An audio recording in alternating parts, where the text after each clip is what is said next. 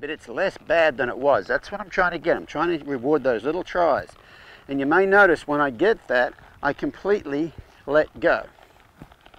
Okay?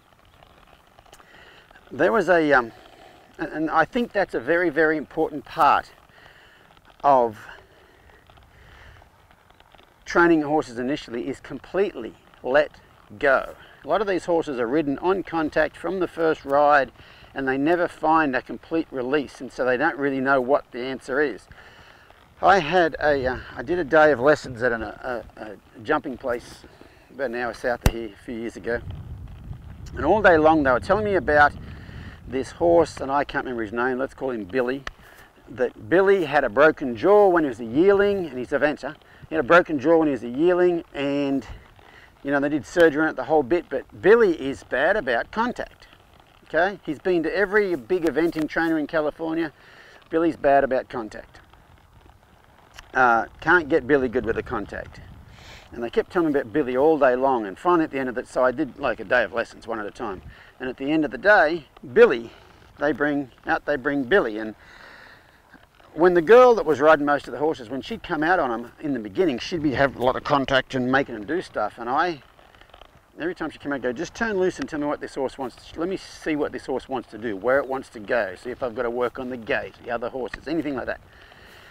And so by the end of the day, this girl had that bit figured out. So she came out on Billy, and she walked around the loose rein, and Billy looked fine. And I said, go ahead and trot. So she trots around on Billy, and he looked fine. And I said, well, I thought, I'll let her stop here for a second. I said, I thought Billy was bad about contact.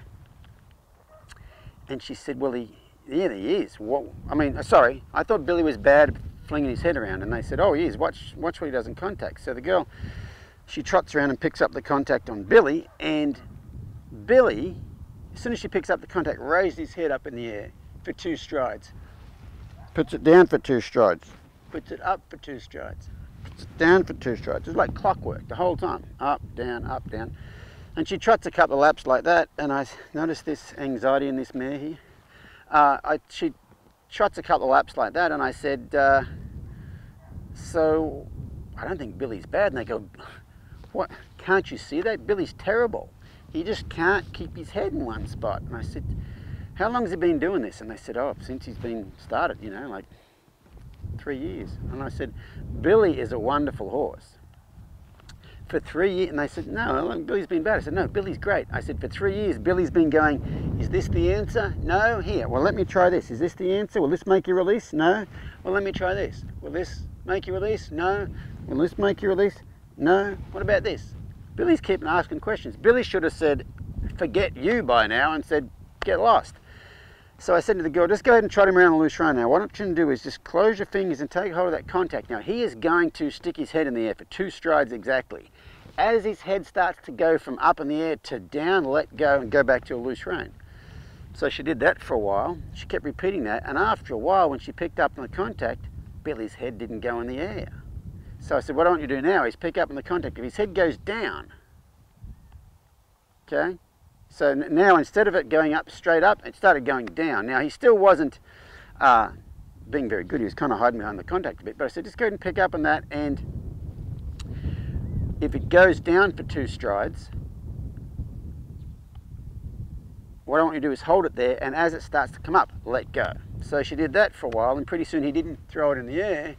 And after a while, when she picked up, he didn't put it down. He kind of just went to the middle right here and almost started to accept that contact. I said, okay, so now what I want you to do is hold that for 1 stride. So she trots around, picks up the contact, he stays right there he's supposed to be, let go. We did that for a while, and then I said, okay, so now go ahead and hold it for 2 strides. Anyway, he does that for 2 strides, and then sticks it back in there, and I said, okay, let's go back to the beginning, the Donkey Kong principle, let's go back to release when it comes down. Went through that whole process again, and after about half an hour of that, probably, maybe a little longer, she could pick up the contact on Billy and trot him around the arena, and he kept his head where it was supposed to be, except that that contact, he wasn't above it and he wasn't below it. He kind of went, oh, this is the place where I can be. And initially we held it for 1 stride and let go, 2 strides let go, 3 strides let go, 4 strides let go, 5 strides let go, until Billy could trot around the whole arena and accept that contact. And everybody thought Billy was a bad horse, and Billy was actually a very good horse. He was looking for the answer. He was looking for something he could do to get a complete release. And so, as I was saying with her, I think it's very important teaching this contact that when they get it right, they get a complete release. Okay, after a while we don't have to release, but initially you have to release.